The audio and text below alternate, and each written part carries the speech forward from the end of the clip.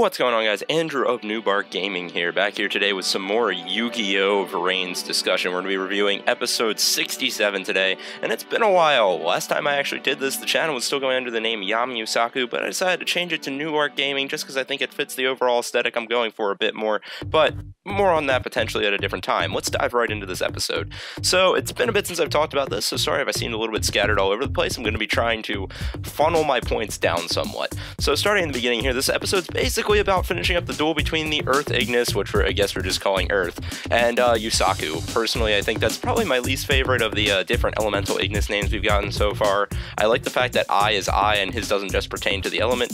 Flame at least sounds a little bit better than, like, just fire, considering that's the attribute of monsters in Yu-Gi-Oh! Versus Earth is the attribute of the monsters, and the element of the Ignis just feels a little too generic to me. Flame has kind of an edginess to it, and then you have Aqua for the water Ignis, which of course the Earth Ignis suggested that name, and I think it's rather fitting. Now, speaking of Aqua, that does seem to be a primary driving factor in the Earth Ignis' motivations. He seems to be very smitten with her and will basically take whatever side she takes, and that can be both a good thing or a bad thing. Personally, part of me thinks it's rather sweet that he's so attached to her and very protective of her. He had the G Golem Crystal Heart that he was protecting with everything he had, and the other G Golem that we can assume was supposed to be representative of him and his character and how it was always protecting her. Once more, I think it's very sweet that he's willing to do that, but at the same time, sometimes that can be a little bit of a bad thing for a character, in that it means he lacks some degree of his own independence and decision making and such. But I don't fall under the impression from the little bit we've seen of Aqua so far that she's a negative and manipulative enough character that she would try and take advantage of that, so I don't think it'll necessarily spin in a bad direction. Now, that being said, in this episode and last episode, Playmaker seemed to have come to the conclusion that the Earth Ignis, based on the way he was behaving, very much coincides with the character Spectre. That could potentially explain his awkwardness in some ways in dealing with the other Ignises, and the fact that Spectre, growing up, felt very isolated and alone a lot of times, and that caused him to turn into a character that probably is rather dark, and most likely is the reason that he, is rather antagonistic like he is at the moment, versus when, if he would have developed in an area where he had friends, he wasn't so alone all the time, it's very possible he could have developed into a better person. I am personally still holding out faith that Spectre's gonna come around and be more of an anti-hero type of character further in, or maybe even a full-on hero. It fits the general theming of Yu-Gi-Oh! That we've seen with numerous characters in the past that have started off very antagonistic, while also managing to fit a logical character story arc for a typical shonen anime, and the fact that he's tied to an Ignis, and given the way the story is developing so far, the Ignises seem to me like they're going to end up united against a single cause, and I'm not very much under the impression that the Earth Ignis is going to be our primary antagonist. So if it is indeed if the Earth Ignis is indeed tied to Spectre, and they all end up needing to unite with their Ignises, I really don't think Spectre's going to end up being a primary antagonist either. I think it's another, preliminary antagonist type of thing.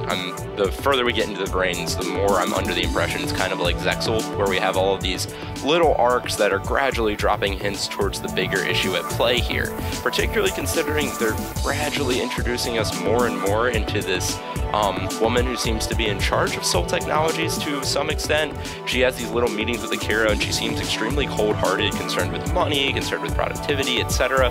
I have a feeling there may be something more to that. I find it very unlikely that the show would keep introducing us to her if she's not going to end up going somewhere. So when it comes to the main antagonist little tangent I'm going on here, I think Soul's going to end up being there at some point. Anyway, back to the whole Earth Ignis bit though.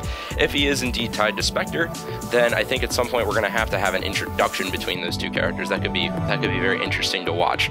The other reason I think it's interesting that he's tied to Spectre is if you look at Aqua and the way that her character's kind of developed, in terms of the shaping of her Ignis and whatnot, it very much resembles Aoi with the pigtails and the skirt type of an outline going on, which once more falls in line with Aoi's character. Even not so much now that she's switched away from Blue Angel, but we haven't had any other characters introduced so far that necessarily could tie to that Aqua Ignis other than maybe Emma, considering those two are kind of our primary female leads at this point. And I really don't think either of them go with it. And then there's the female Knight of Hanoi too, but there's no resemblance whatsoever there. And I feel like with Spectre, and I'm not trying to call things too early here, possibly a slight chance even like Revolver still by some crazy twist of events, we've already kind of gotten a character that plays the role of, I'm the villain, but I'm still tied to the allies of our main protagonists, and that's going to be a twist somewhere. So I don't think we need another character to play that role in the female Knight of Hanoi, whose name I'm still blanking on. Anyway, moving back to the whole thought of Aoi being tied in there. Notice when Spectre and Aoi dueled before that Spectre did seem to show a good amount of interest in Aoi. He was still very much on that somewhat sociopathic and twisted train of thought in the way he was manipulating her, but he did seem to connect to her to some extent in the way he kept going back to that story about the Blue Angel and how both of them weren't really all that different. It was like he was trying to reach out and connect to somebody again. Notice how his Ignis and Aqua, if it does end up being tied to Aoi, could also have a connection there. And then you also have the fact that Aqua seems to be attached to who? I, if there is any accuracy behind that. Earth seemed to pick up on it, and I did as well, and I could kind of see it. Depends on how you want to interpret the writing. Aoi does seem to show some attachment to Playmaker, who ties in with I. So between all that, if you put those pieces together, it kind of makes sense for Aqua to end up being tied to Aoi. And but at the same time, there's also the fact that the other Ignises we've seen so far, the attribute that they represent, their human counterparts' deck also represents that element. Yeah, Yusaku, all of his deck isn't necessarily Dark Monsters, but a lot of his Ace Monsters are, such as Decode Talker, and then we have his new Fusion Monster, whose name I'm blanking on at this point, etc., etc. Soul Burner, his deck is almost entirely Fire attributed, and he's got Flame as his Ignis, and then assuming that the connection between Earth and Spectre turns out to be true, Spectre's deck was plant-based, so we're probably fair to assume those were Earth attributed, whereas Aqua, well, unless Aoi's going to undergo a deck change, Trickstars for the most part are light attributed. That being said, the whole idea of Aoi being tied to an Ignis could still potentially work out, given the fact that we do know there exists a light Ignis that's very level-headed and leader-like, and with that being the case, I mean, maybe if you want to go more the deck attribute theory route, that would make sense, but based on the personalities we've seen unfolding amongst the Ignises, I definitely think Aqua's a better fit for Aoi, but once more, we'll have to see how all of that plays out. So back to the general prospects of the episode, Yusaku does end up managing to overcome Earth in this duel, and one key point when he overcomes him is Earth keeps questioning the relationship between I and Yusaku, and this is the first episode where we actually see Yusaku acknowledge that he does view I as a partner, even if it is somewhat of a forced relationship. His main point is that, hey, we have the same objectives, we have a mutual enemy, and as a result, that's going to force us to work together. So if you want to call us partners because we're working by choice, then so be it.